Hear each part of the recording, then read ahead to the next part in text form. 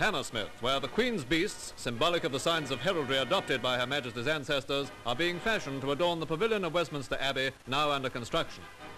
An early visitor, Mr. David Eccles, Minister of Works, is shown round by the sculptor, Mr. James Woodford.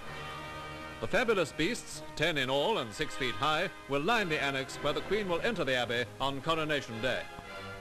London again, where at the Royal School of Needlework in Princes Gate, skilled workers are embroidering the Queen's coronation robe. It's 18 feet in length, and various types of gold thread and sequins are being used to work a theme of peace and prosperity of the reign, which we hope will attend this new Elizabethan era.